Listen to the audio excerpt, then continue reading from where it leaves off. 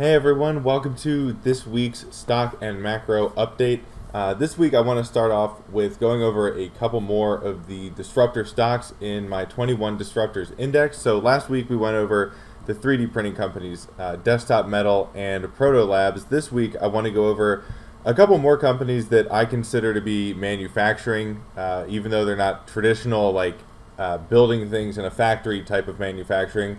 They are actually companies that make it more efficient and more possible to design all of the innovative things that we're seeing unfold today. So these companies are Cadence Design Systems. The ticker for that one is CDNS, and then the other one is PTC, and the ticker is PTC as well. So again, these are companies that are crucial really for the entire kind of product lifecycle system for creating all these innovative products. So they work on everything from, making collaborative augmented reality systems where people from across the world can collaborate on projects and actually see basically a hologram type thing and work on that in real time, and like the real actual object is there. It blows my mind the amount of technology that's out there to even create the technology that we see today in end-use products.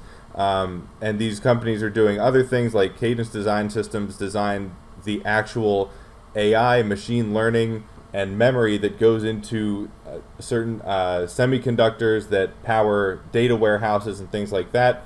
They also are involved with creating systems that actually are able to simulate whether or not new medical treatments will be successful. So I mean, these are really at the heart of all the trends that we're seeing unfold today in terms of innovation, and definitely I think they deserve a spot in our index.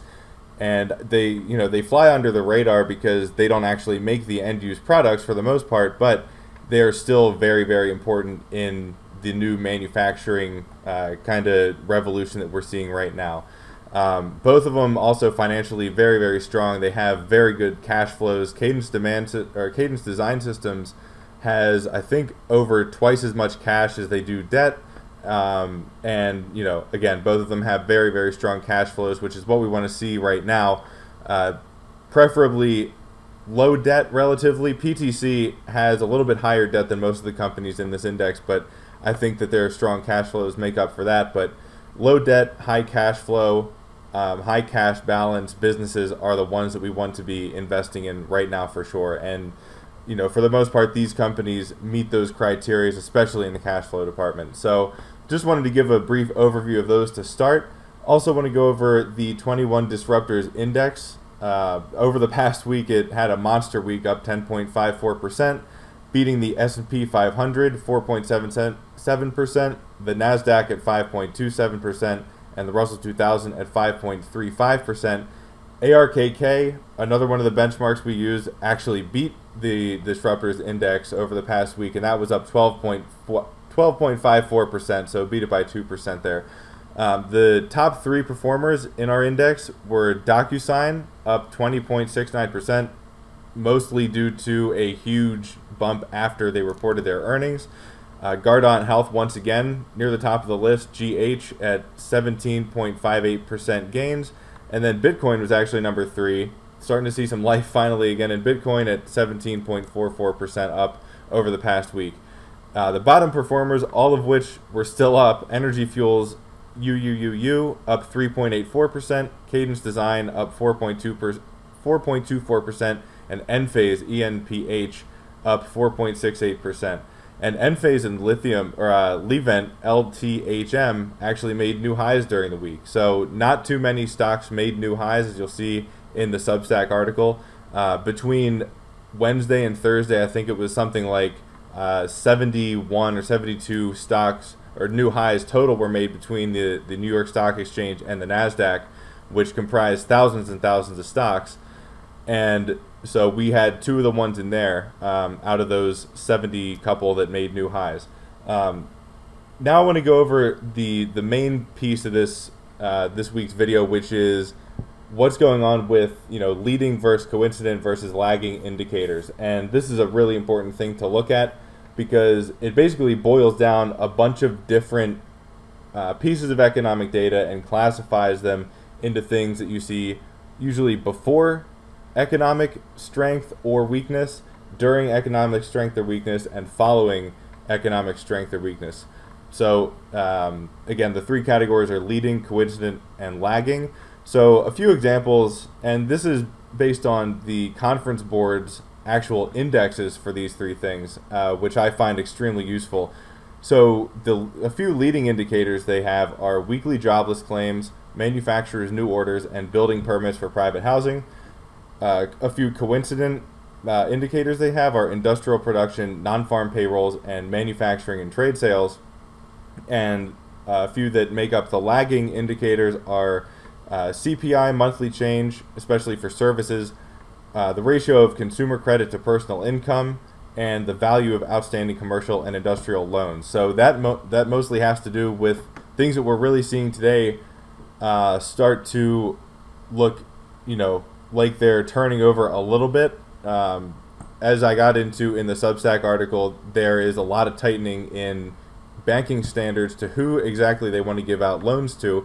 Now that rates are very high, that means there's higher credit risk, whether you're loaning to a business or a person.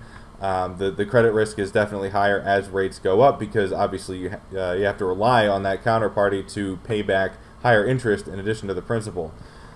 So for the most part, we're going to see lagging or leading indicators kind of foreshadow recession or economic pain or whatever you want to call it, and then coincident, of course, happens during it, and then lagging usually is actually strong at the beginning of a recession and then tails off and is weak when you start to see the actual recovery.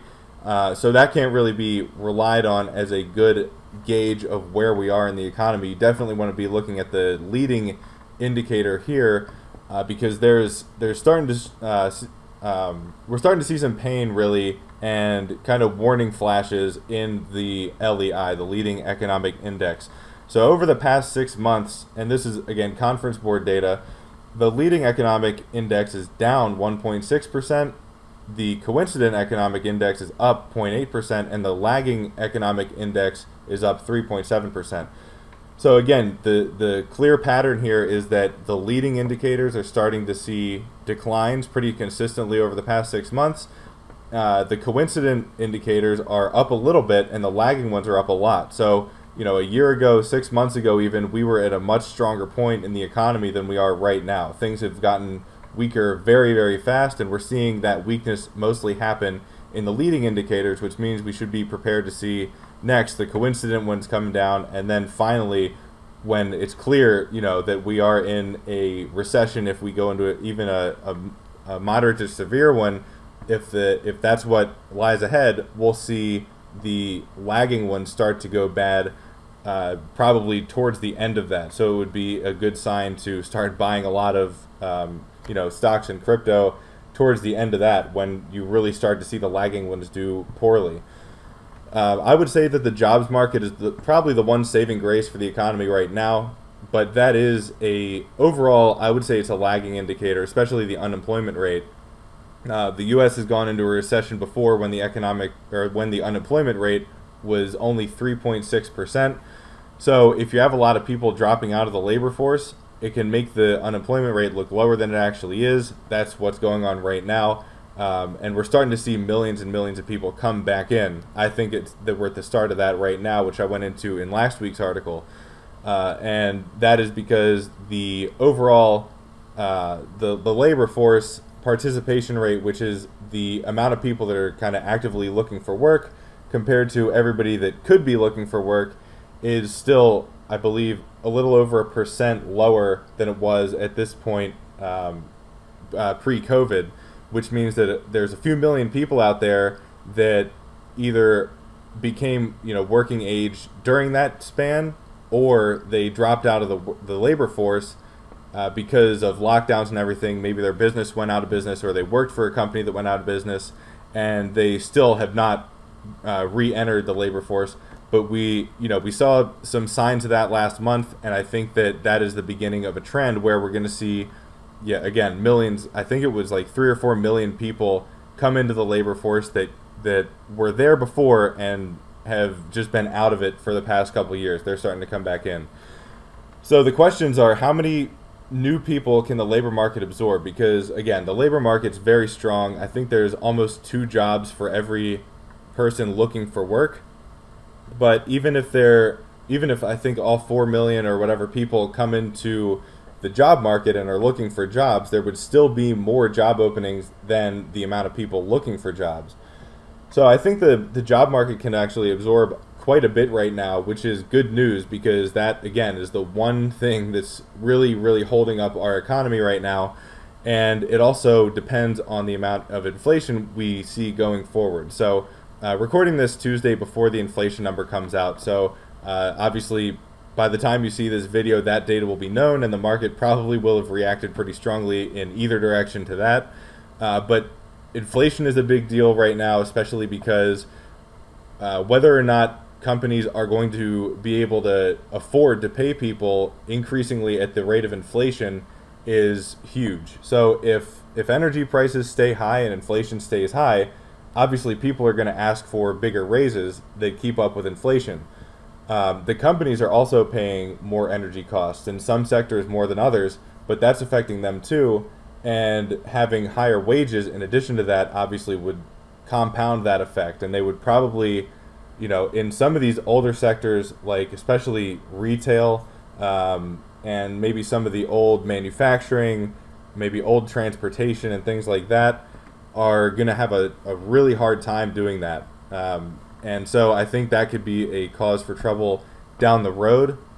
And this is, again, why it's very important to really curate the companies that you're investing in right now, because we're going to see a huge split, I believe, in the market where, eventually we're going to see the market move towards the cash-heavy companies that are seeing real growth, meaning sales growth above inflation, and also no issues with debt, no issues with cash shortages or things like that.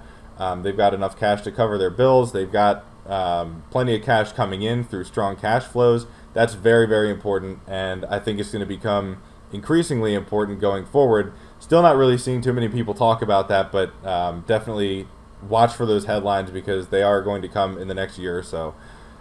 So the best case really is that energy stays low and companies can afford to pay people more. And the worst case is that energy rebounds and people demand higher pay to keep up with inflation, causing higher expenses for the companies, and then they're going to have to either lay people off or raise the prices of their goods and services, causing more inflation down the road. So I think usually it's going to be somewhere in between the best and worst case scenarios, obviously, but I still think that the jobs market is going to be at least life support for the economy for the foreseeable future, probably up to 6 months out, and then we'll see what's going on at that point with inflation. But yeah, I think wage inflation is something to watch, just because it's pertaining to the jobs market, which is still very strong. So overall, again, this is why you got to be careful with what you invest in right now. I think the 21 Disruptors Index is really my years of research boiled down into the companies that I think are the strongest and are going to be the strongest as we see innovation play out and as we see it get more and more adopted, take more market share, and also as the older companies start to basically fail and on some level and start their decline, and maybe that's already started. We'll have to see. I think it is in some places like the bigger retail stores. But going forward, that's going to hurt the indices, because those companies have huge market caps, and the ones that are going to replace the market share and take the workers that are working at those companies they're going to have to switch. The companies that are healthy are going to absorb all of that, and it's going to make them scale even more and be more efficient and even more successful and see higher growth in the future, because these companies still have relatively low market share, especially in the stock market. A lot of them are market caps, I would say, under $20 billion, at least the companies in the Disruptors Index. So these still have so much farther to go in terms of gains in the stock market. And I think that, again, it's very important to know what you're invested in right now. I'm not sure that indices are the best answer to that, and so I wanted to come up with this Disruptors Index to be an alternative for people to see some better bets for the future to put their money into. So that is it for this week. I appreciate everybody. Thank you so much for watching, and I will see you again on Friday for the crypto update.